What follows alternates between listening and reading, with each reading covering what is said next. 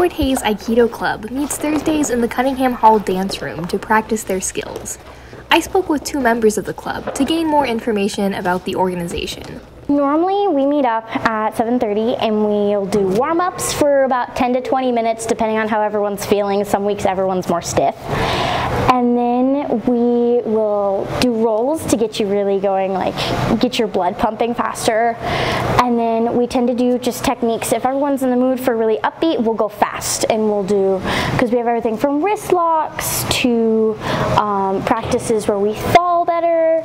We've got weapons throws where, like, my favorite is Jonage. We throw people with staffs, which means you go really fast. Wilmington emphasized the positive atmosphere of the club. One of the biggest pieces of Aikido is called Aikido with joy.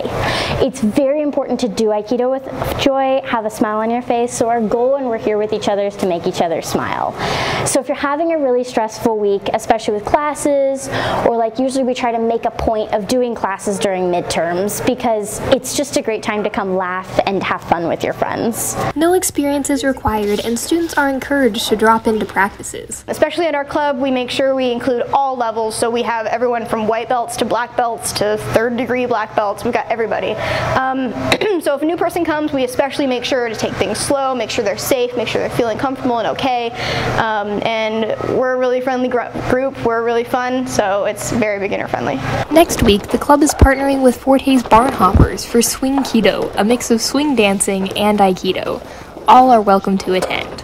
For Tiger Media Network, I'm Alicia Feyerherm.